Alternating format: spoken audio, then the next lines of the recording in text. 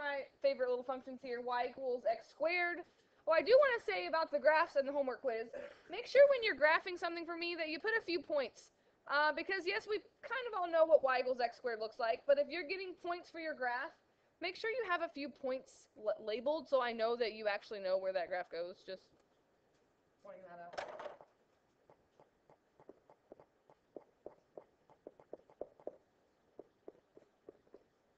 You're done already? That was really fast. Excellent. Got nothing on those? Simple pie, right? Can we break up those rectangles? Try to break it down and see what's together.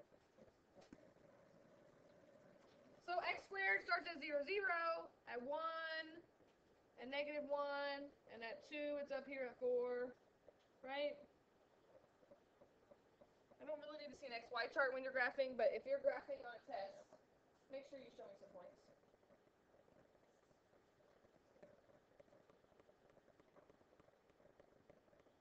The new part is saying, what if I asked you how long does it take to get from negative 2 to 2? We don't know. We don't really have a time in there, and that's something that we probably never thought about before. And that's something that we can do now if we throw in a third variable that we call the parameter. We're excited about that. That's all the explanation. I see that. I have like 3 question marks to do it, I guess. That means like, what do we do? I'm sure Miss Dobson would not approve. Normally my seniors always tell me my grammatical errors. I used to put lots of dots. You know how like you do like dot, dot, dot? I always felt like the more dots you put, the longer you're supposed to pause. So sometimes I'll be like, what are we going to do? And I'm going to dot, dot, dot, dot. And then my seniors always inform me that they learned from Miss Dobson that only 3 dots is all you're allowed. No matter how long the pause, you're only allowed 3 dots. So you'll notice when you see my notes, they no longer have lots of dots. But I like lots of dots. It feels like it's a big, long pause. I still got a lot of exclamation. But I think you're still a lot of exclamation points, right? Not in like nice writing, you can't use one word. It's right, it's just notes. You can do it in notes, I think. Okay, are you ready? Parameter. That's the new word of the day. So let's talk about this parameter. We're talking grammatical errors. You're not supposed to write out the 2, you're supposed to write out the keyboard. Well, this is math class, so you know, that's right. I got my master's a couple years ago, and I learned all these bullshit. Well, actually, I learned in high school I learned MLA. In college I used MLA until I got to graduate school. And in graduate school you use APA. And it's totally different in how you cite everything and all the rules. And it was very frustrating because I was like, oh, I know MLA, I don't know APA. If you're going to be a science person, you're going to do APA. So now when you kids do MLA, I don't know it all because I've done too much. Kind of same sort of stuff. But it's just different on how you cite things. Like, you put the year in parentheses and, I don't know, there's just different rules. We've already had this discussion with Miss Nickel and how the job's easier, and she always told you no, it's the same thing. Yeah, it's always just the same, just different rules. Yeah.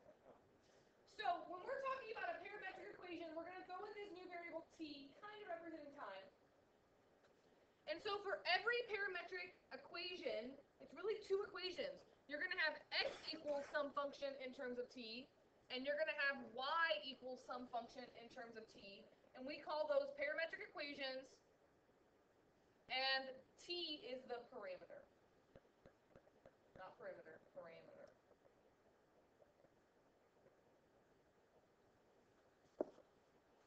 What we're going to do today is a couple things. We're going to sketch. And I'm going to show you how you still are going to just graph on XY plane. Remember in Algebra 2 when you do like XYZ stuff in Algebra 2?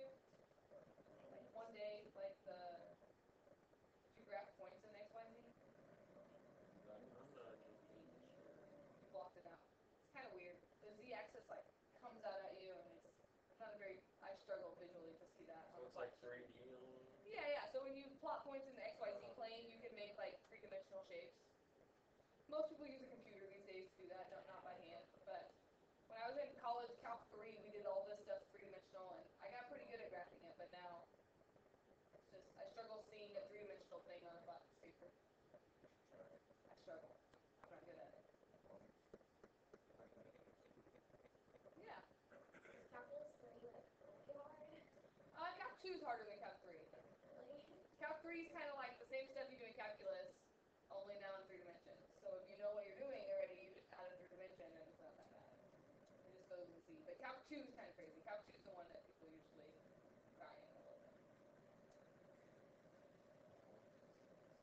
think I got a B in calculus when I was in math because my teacher wouldn't let me retake a quiz that I missed, and I had a doctor's note and everything, and my professor wouldn't let me retake it because professors should just do whatever they want. Like they don't have to follow rules like we do at school. And I was like, here's my doctor's note. I had the flu. Like I thought I was gonna die. Okay, you get a 0 on that quiz. But whatever. It's a B. I'm over it. But we're going to just graph on the xy plane, and the big thing is that we're going to plot using t values, and if you plot in increasing order of t values, then you'll kind of get the direction that the curve's going, and I'll show you how we can do that. What else are we going to do today? We are going to eliminate the parameter. Eliminate the parameter means get rid of that t value. So we're going to get rid of that new variable. And basically it's just going to be a little substitution, and I'm going to show you how we do all this. The good news is this is all we're doing today is practicing with this. I think you only have 6 problems on your homework tonight, but I don't know that. That's either C problem. They're probably going to do it really tough. Well, I think you have to plot, make an XYT chart, plot it, and eliminate the parameter. So it's a lot of work. Not really, it's not that bad. It really isn't. I bet you'll get it done. Thank you, Jerry. Get it done in class. I don't know about that, but See you later, Tater Bug.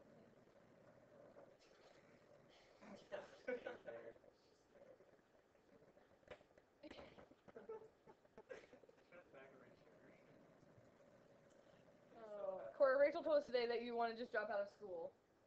Oh, really? And we decided that this is what precalculus does to you. Is when you get to precalculus, you just think, I quit school. We decided you shouldn't drop out of school. It was just a thought I had. Everybody okay with this? Can I go? Not go? Maybe go. I'm going. Oh, no. Oh my gosh. Why are you talking if you're still writing, Aaron?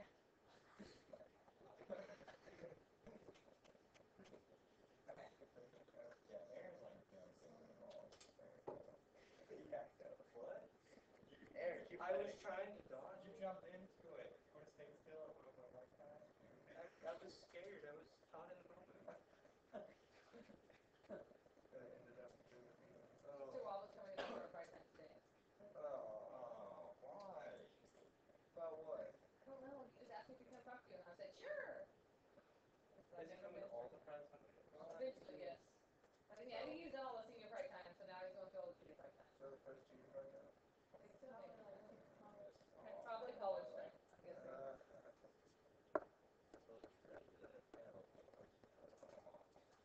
All right. Okay. I don't think so. So here's the question. It says, find the ordered pair xy for the value of the parameter. We're going to start off nice and slow here.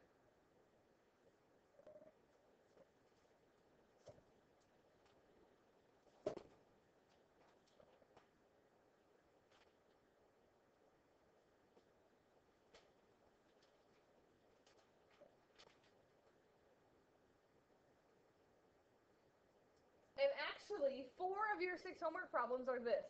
You're going to be so happy in a minute when you see all you have to do.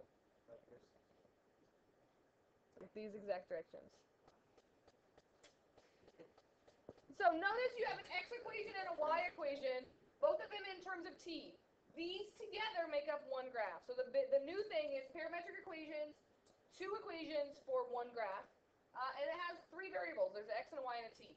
What we want to find is the ordered pair when t equals -3. So how do you think I'm going to figure out what x is when t equals -3?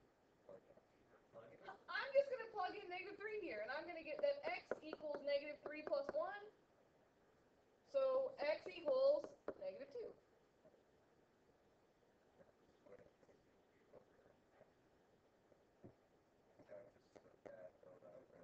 It's not a bad build-up. It's an easy day today, I think. It's just new, so we're going nice and slow. We don't have enough time to do the whole section, so this is all we can do.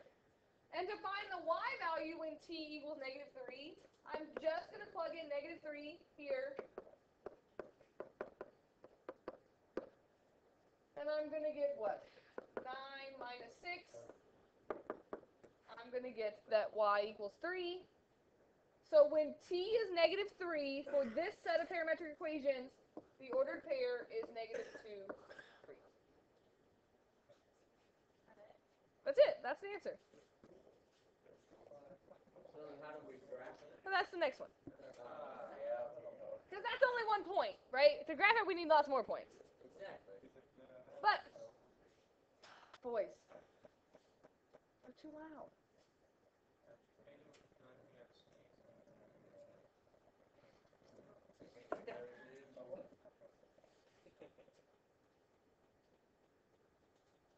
This is what the other 2 problems on your homework are like today. It says, sketch the curve by eliminating the parameter, indicate orientation, and they tell you what values to use. Because if they don't tell you what values to use, then you don't know which part of the graph you're supposed to graph.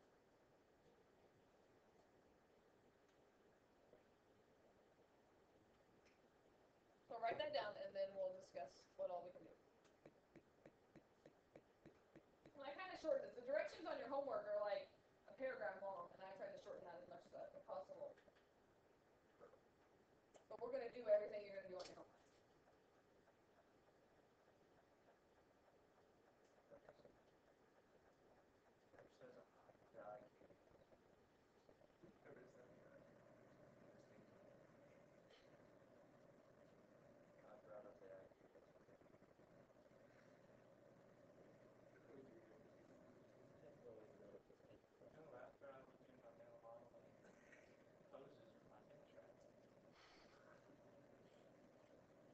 So we're going to not eliminate the parameter yet. I want to show you how you can graph it without eliminating the parameter, and then we will eliminate the parameter at the end. So on your homework today, it says find the points determined by giving you some values. That's the first part here. If they give us some t values here, we're going to kind of do what we did on the last one, only we have to do it for every value between -2 and 2, every integer value.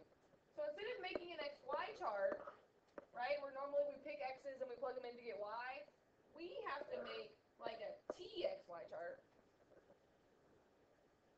So for every t value, we have to find the x and the y that goes with it. And again, how do you know what values to use? They tell you. So I'm going to use -2, -1, 0, 1, and 2. And this is the part you're just going to plug in just like we did on the last problem.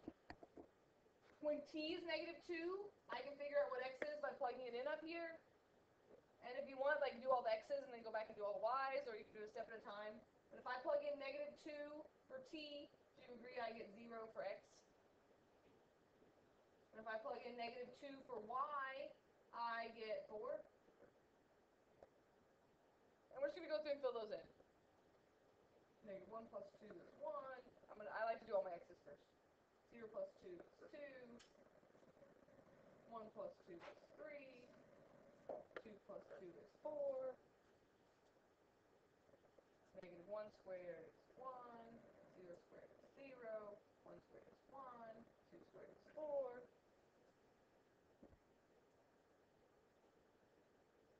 And then when we graph this, you're only going to graph the x's and the y's. So let's graph these points, and then I'll show you what this means, indicate orientation.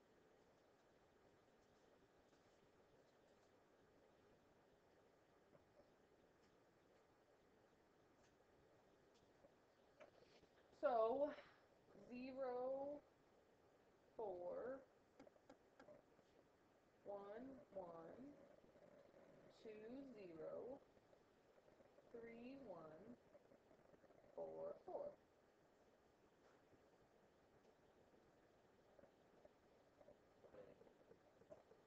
What's wrong?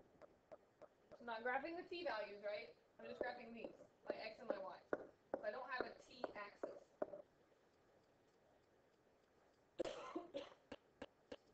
And that's just a cute little parabola, right?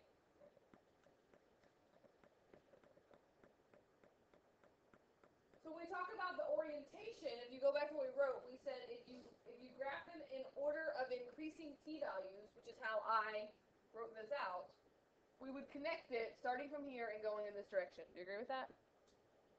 These are my points. I graphed this first, and then this, and then this, and then this, and then this. And so the way that you can indicate orientation is you just kind of put little arrows on this, showing that it started here and went in that little direction. How cute is that?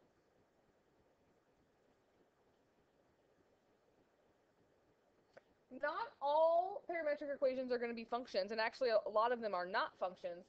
You can get some weird kind of graphs. You can get some parabolas on their side. You can get circles, and this is a way that you can graph them without actually having to know those equations.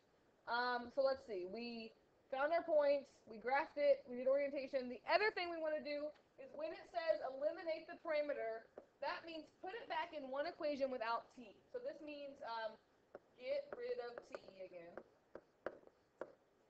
That's an S, not a T. And really, this is just like substitution. I want to get back to just x and y without t in that equation. So you want to solve for whichever one would be easiest to solve for t and plug that into the other one. Which one of these would be easiest to get t by itself? The x or the y? The x, because this one you'd have to square root both sides and you'd have plus or minus the square root of y. We don't want that. So solve the one that's not squared if there's one that's squared. So do you agree that I could write that as x minus 2 equals t? And then just substitution. If I want to get rid of t, can I take that and plug it in for t right there? And I would get the equation y equals parenthesis x minus 2 squared. Now look at this equation and look what we graphed.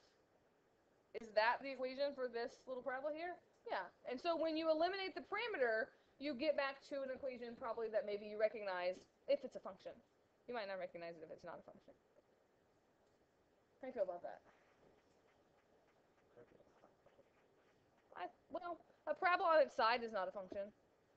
Like if the y was squared and not the x, like if these were switched, then that's a parabola on its side. Not that we get into too much. Later on down the road, like next year, next semester, when we do trig, we'll do this again with trig functions, and we'll get really cool graphs. Today they're not that exciting. Parabolas on their side is about as exciting as you get. Circles, we can do those with sine and cosine, but we don't know that yet. Let's do one more of these, and I'll be done with those today. So that was our answer. Oh yeah, all this stuff's my answer. So on your homework, it's like part A, B, and C. Part A is they want you to make a chart and graph it. I think maybe that's part C.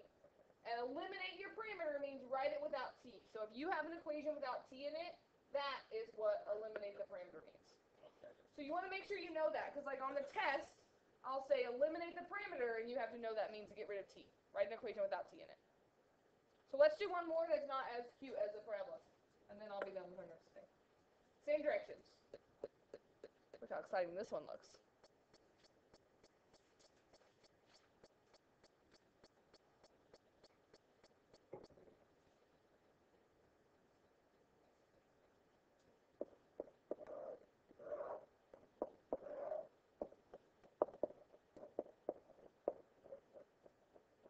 So I'm just going to pick those same values from -2 to 2. I think on your homework they actually throw in -3 and 3.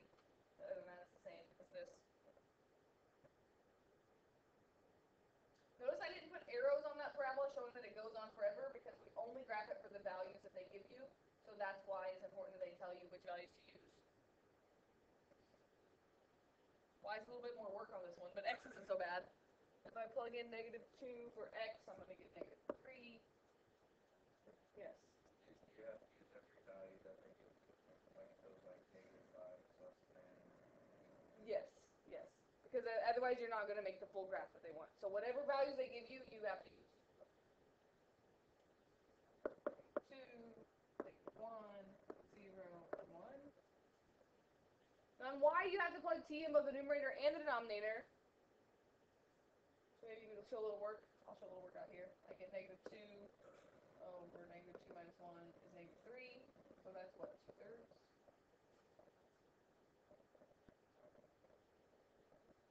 If I plug in -1, I get -1 over -2, or 1/2.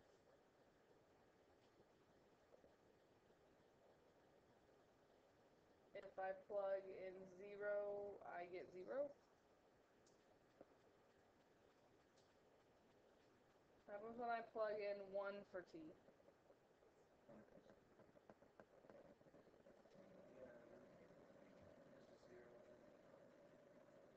It gives you 1 over 0. which is not good, right? That's not 0, that's undefined, which means that there is no y value. Maybe that's an asymptote on our graph? Maybe. It's definitely a problem on our graph. Definitely not 0. And if I plug in 2, do I get 2? 2 over 1. This is where sometimes eliminating the parameter is easier to kind of figure out what the graph's supposed to look like. Like if you did this and you're like, what does that mean where it's undefined?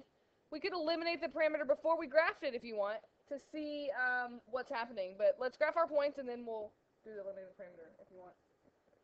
Again, we're not graphing t, we're graphing these points, which I can't graph that one.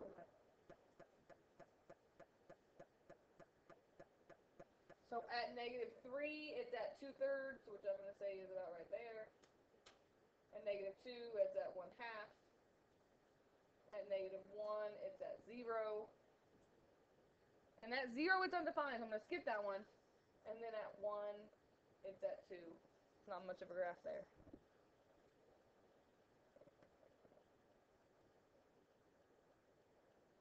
So before I connect that with some lines, let's eliminate the parameter and see if we can figure out what that entire graph would be if we weren't restricted between -2 and 2. Which of those is going to be easier to get t by itself, x or y? Definitely x. You agree with that? I don't want to try to solve that for t. But for this one, I could say what? X plus 1 equals t. So that means that I can replace both of these t's with x plus 1 to eliminate my parameter. And I would get x plus 1 over x plus 1 minus 1. Here's a little side note. On some homework quizzes I was grading, I don't really remember which class it was, on the f of g, g of f stuff, I told you don't really have to simplify it if it's something crazy. But if you have something on the bottom here that you can simplify, you can put that together. Like there was one on the f of g stuff that like you had like -1, -1, and most people just left it as x minus 1 minus 1 instead of saying that's x minus 2. Just no, like simplify it if you can. Like don't leave that like that. I'm going to write that as x plus 1 over x. That would be the equation. Y equals x plus 1 over x. And why is it undefined at 0? Because we have 0, like x is in our denominator. That's a vertical asymptote. So like that's like a vertical asymptote of my graph. That's why we have to skip it. And what kind of graph is that going to make? What's that going to look like if we made this whole entire graph? Yeah, like kind of the reciprocal graph, right? A rational function where it has the two little L kind of shapes. So that's why this one's kind of going like this. And if I graph this, starting here, and go in order, I'm not just going to stop there at -1, because really I'm going to show that it's really going to go like an asymptote, right? Like so I'm going to kind of draw a line like that. Just like on the parabola, we connected the points in between. I can't connect that to there, but I can kind of put an asymptote on it, and I'm going to put my little arrows on it, like that. I only have one dot up here.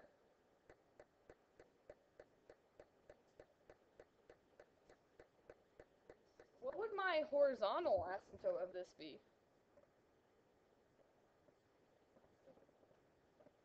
1. Remember horizontal asymptotes? We're going to have a test over this eventually, kids. The numerator and the denominator have the same degree, so the horizontal asymptote would be like right along here.